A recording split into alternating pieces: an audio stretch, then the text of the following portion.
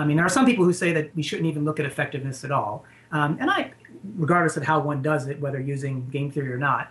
And I understand that, and I appreciate that concern. And one can argue, again, as I said earlier, that even if it were effective, maybe we wouldn't want to use it. Flamethrowers can be effective, but we don't use them. We think it's wrong. On the other hand, because in a survey I did in 2011, 2/3 of the people who say if it's effective, it's justified, of those people, 2/3 of them say if it's not effective, it's not justified. I think we need to speak to those people. I mean, maybe some people don't like the fact they have those views, but they do. And I'm not going to call them moral monsters. I'm going to try to engage them. And if I can demonstrate to them that it doesn't work, there's nothing unpatriotic about changing your mind based on reason and solid evidence.